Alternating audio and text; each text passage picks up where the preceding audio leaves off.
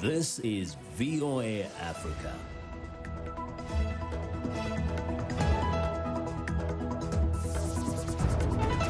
Hello, I'm Esther Githui-Ewart. It's Friday, October 2nd. This is Africa 54. Due to the global outbreak of COVID-19, Voice of America is taking every necessary precaution to safeguard its employees. So our broadcast will look a little different today and in the near future as we, out of an abundance of caution, reduce our staffing at VOA headquarters here in Washington. We're working to help keep you informed about what's going on. And we appreciate you staying with us on Africa 54.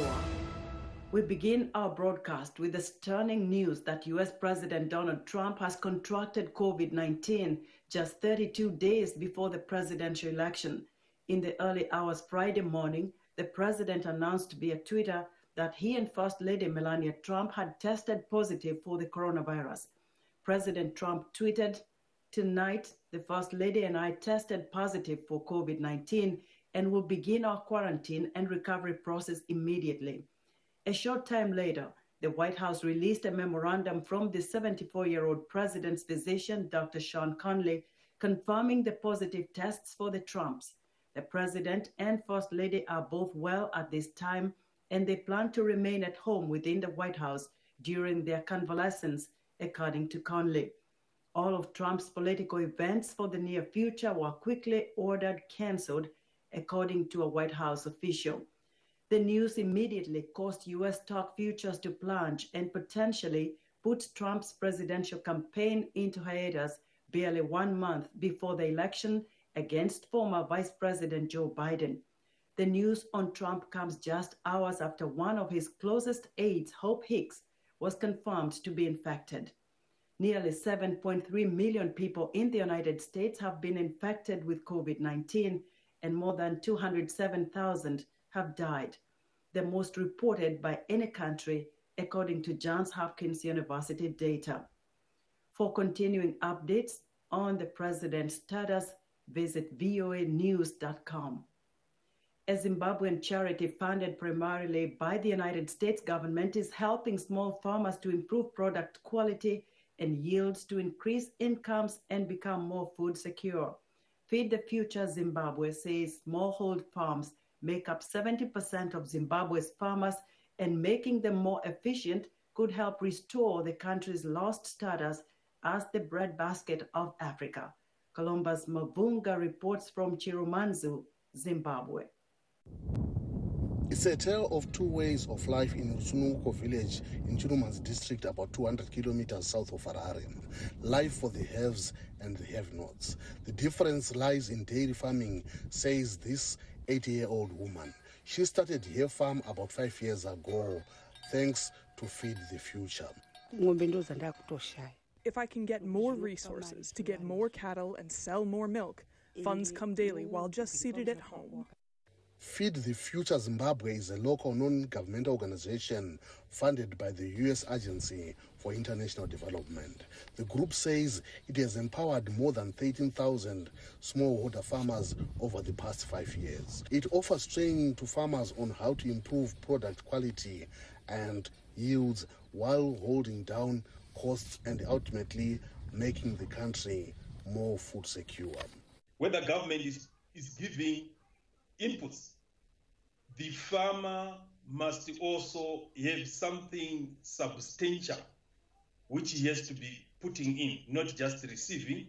Felicitas Gwatipedza now sells milk to a Zimbabwe Stock Exchange listed company and is able to look after her orphaned grandchildren. The Zimbabwe government says smallholder farmers have an important role to play in the country's economy and will be the target of a government initiative to give them the seeds and fertilizer they need. The smallholder farmers are critical in this whole equation of food security. We're targeting 1.8 million households. And what we are looking at, that 1.8 million, is we're looking at 1.8 million metric tons of cereal crops and 360,000 metric tons of oil seeds.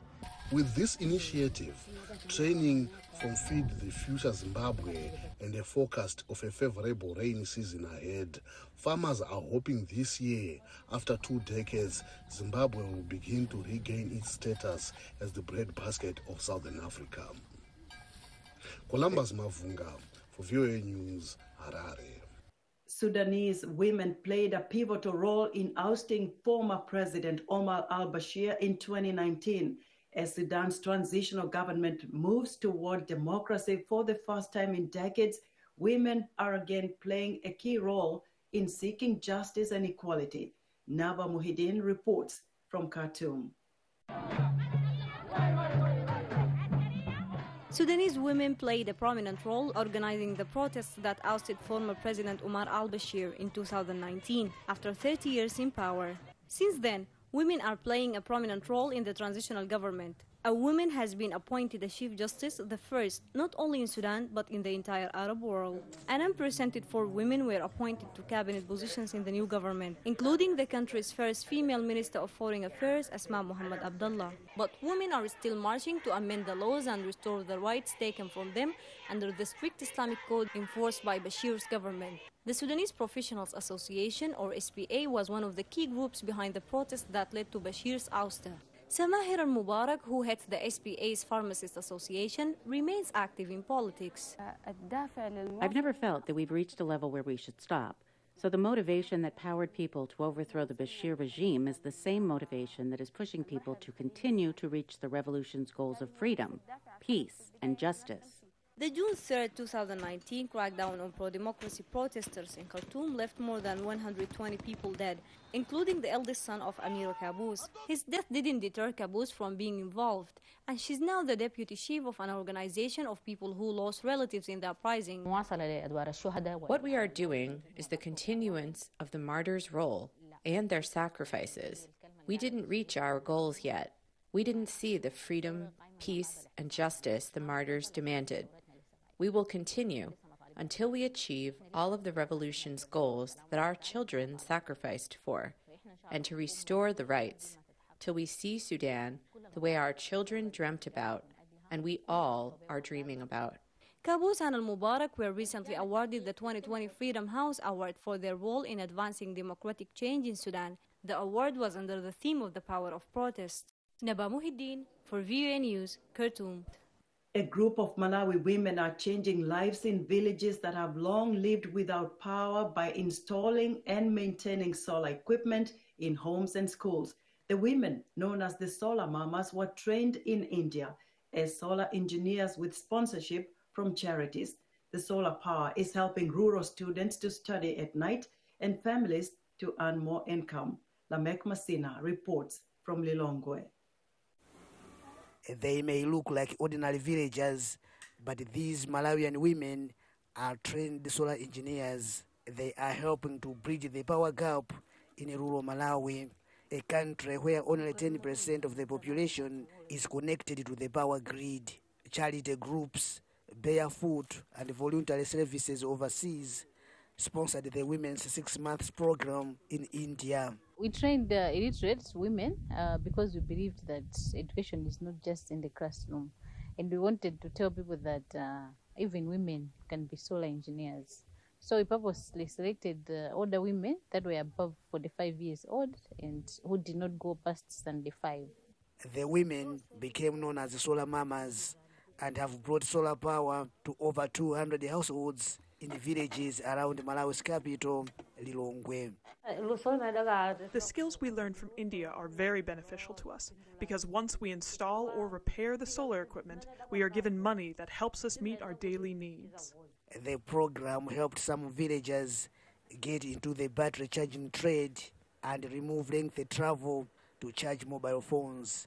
The Solar Mamas have also connected schools with solar power, allowing students for the first time to attend classes in the early mornings and evenings. The coming of solar power here has helped me a lot, because in the past, I was unable to study at night at home because my parents are poor and could not afford a lamp or a flashlight.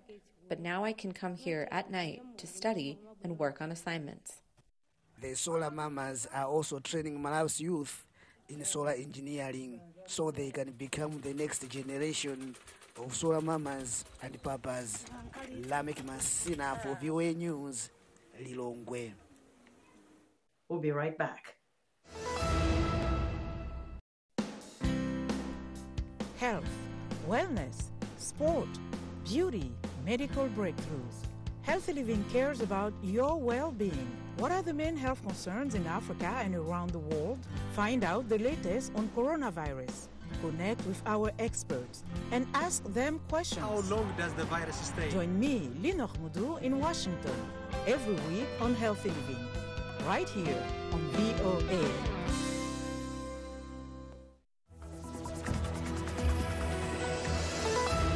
Welcome back to Africa 54. Lawmakers in Washington, back from the August recess, have yet to reach a compromise relief package for millions of Americans facing financial hardship due to the coronavirus pandemic.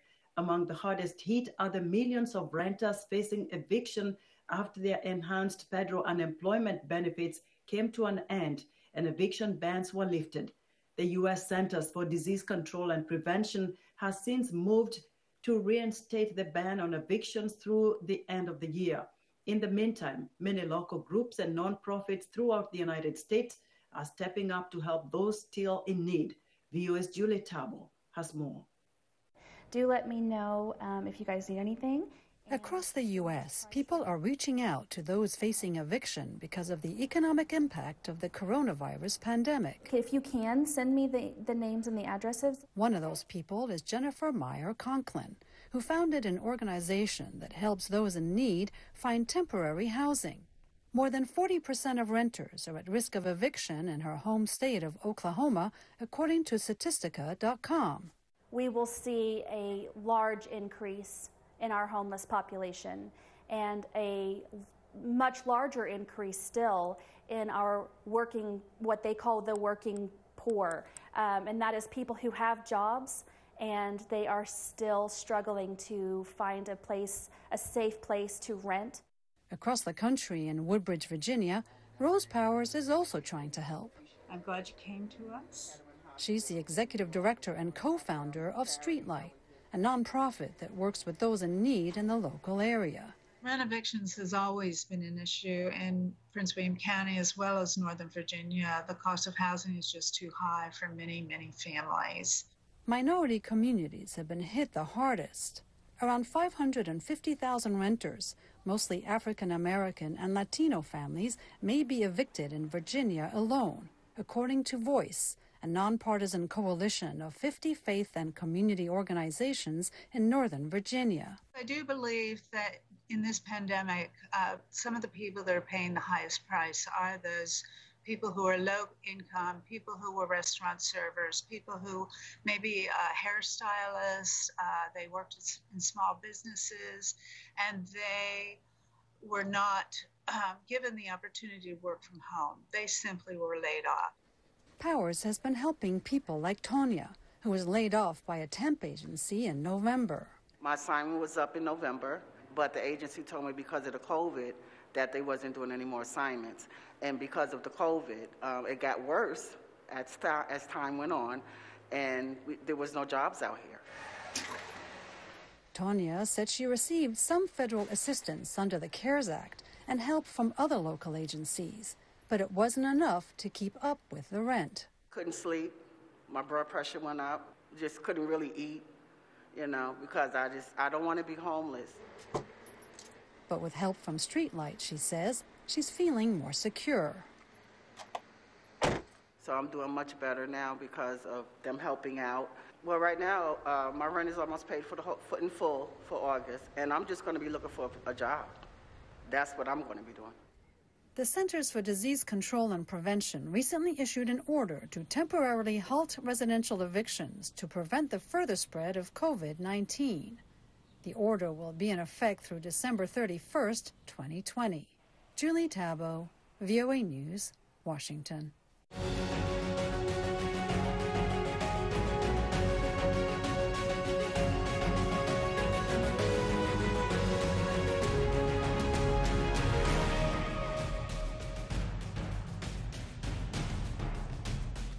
U.S. President Donald Trump is warning that he won't go along with an election result based on mail-in ballots he alleges are fraudulent. To prevent the spread of the deadly coronavirus, some states are expanding voting by mail, and polling indicates significantly more Democrats than Republicans are relying on this method to cast their ballots. In addition to the possibility Trump will challenge the election results in court if he loses, VOA's Brian Padden reports there are growing concerns his campaign will also try to persuade the Electoral College to overturn the popular vote in states where Democratic candidate Joe Biden is deemed the winner.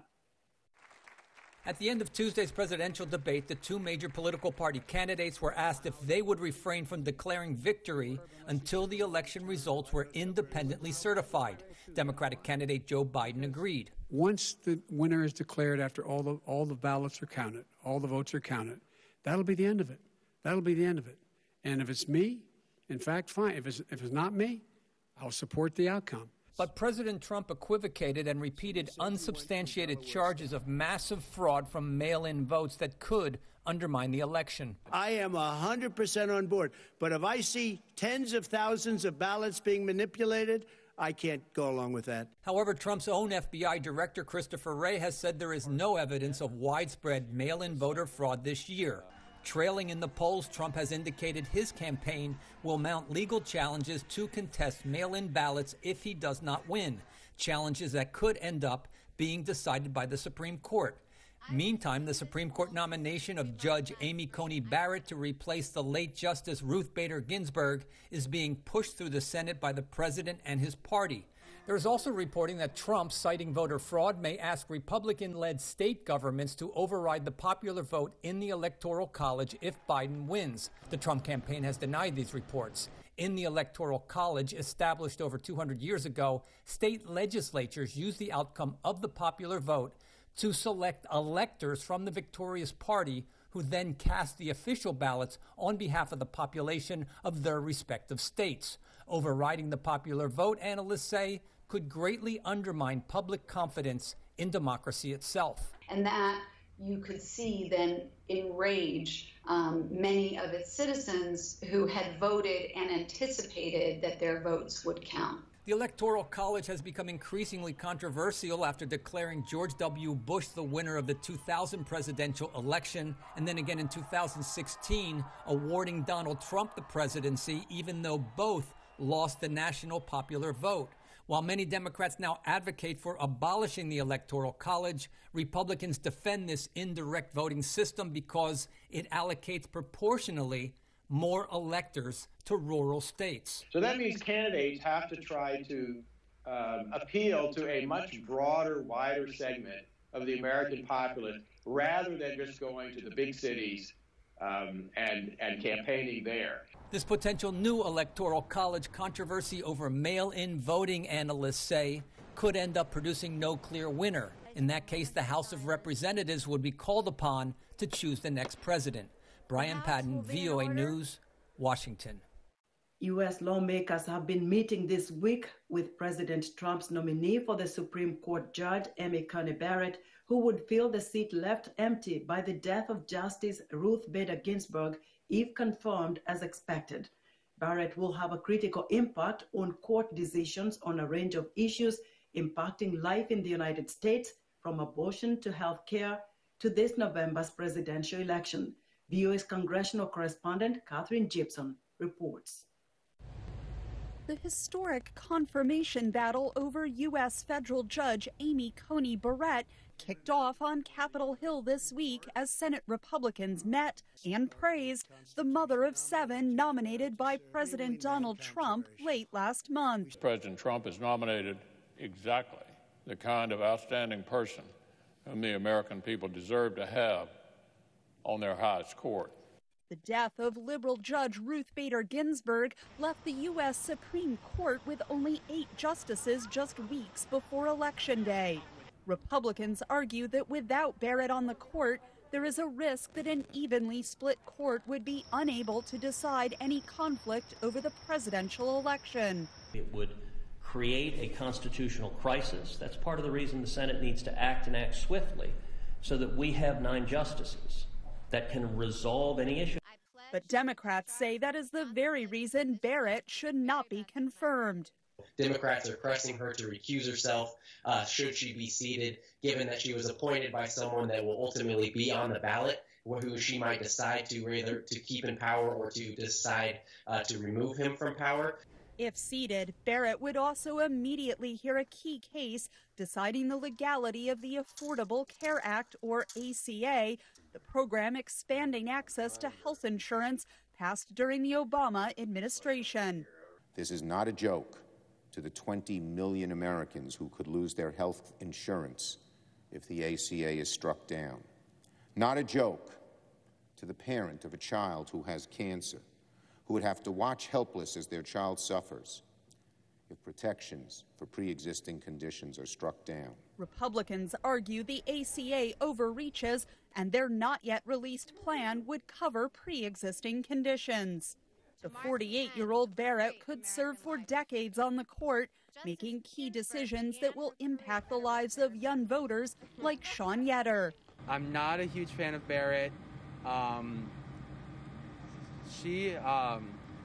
Some of her opinions on health care, on access to health care and specific rights, I think are counterintuitive. I think it's a step backwards from progress Ruth Bader Ginsburg had made.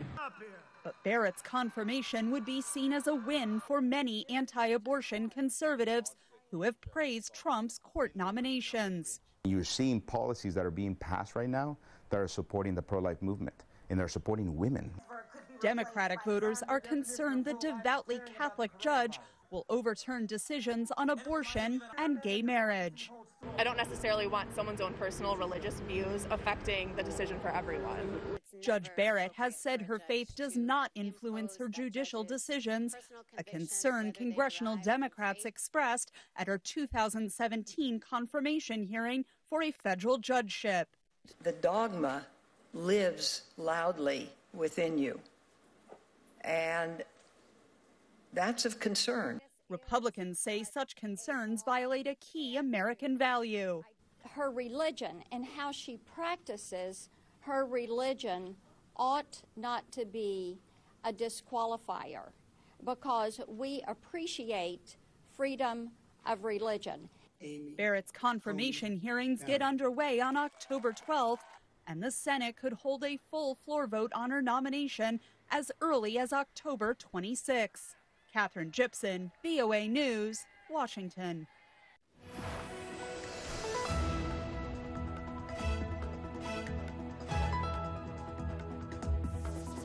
In our entertainment report, since the outbreak of COVID-19, most live music concerts and festivals have canceled or gone virtual. Heather Maxwell, host of the VOA radio program Music Time in Africa, did some digging to bring you up to speed on what's happening with some of the world's biggest African music festivals. In Montreal, Canada, the International Music Festival Nuit d'Afrique kicked off September 27th, and it's a lot different. It has gone 100% virtual. I spoke with Suzanne Rousseau, the general manager of the festival, just a few days ago to get more of the details. This year, the festival, we couldn't present it in July. Usually it's every year around mid-July for 13 days.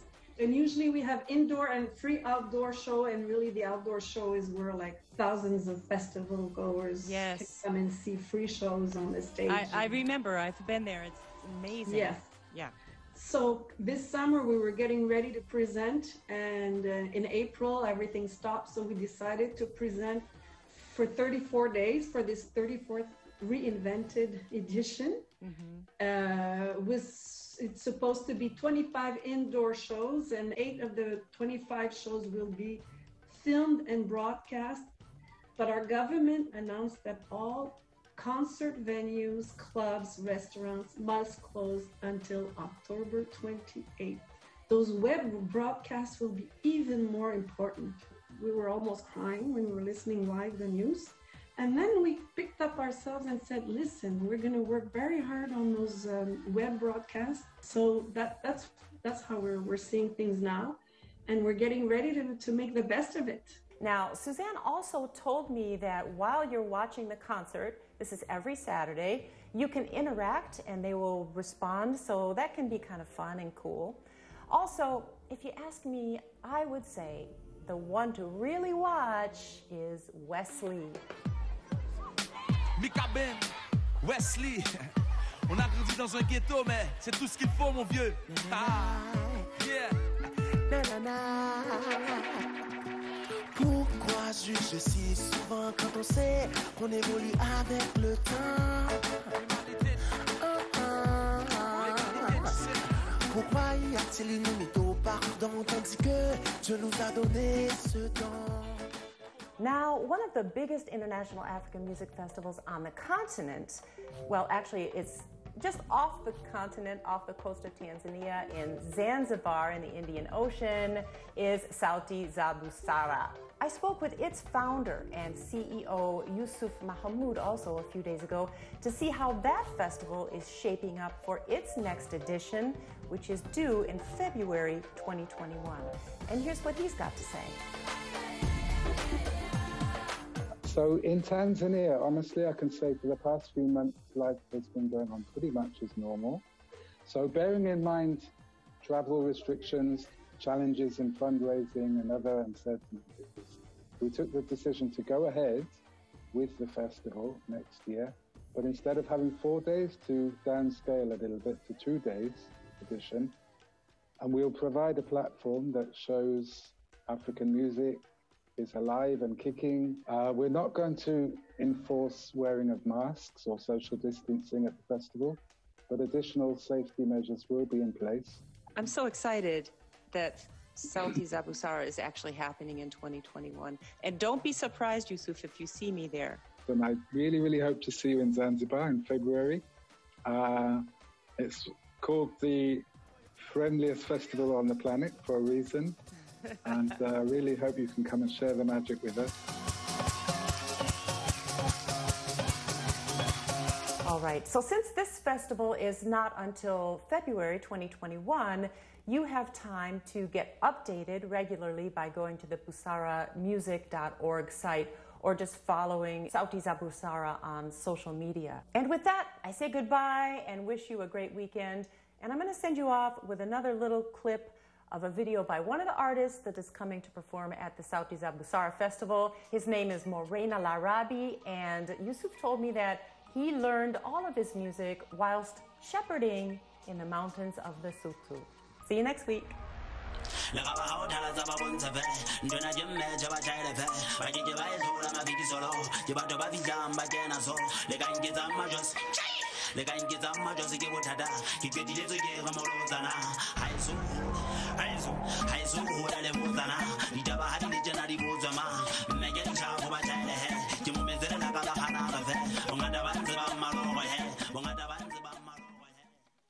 That was Heather Maxwell with our Friday Entertainment Report. And that's our show for today. Be sure to watch Africa 54 on our website at voaafrica.com. From all of us here in Washington, have a great weekend.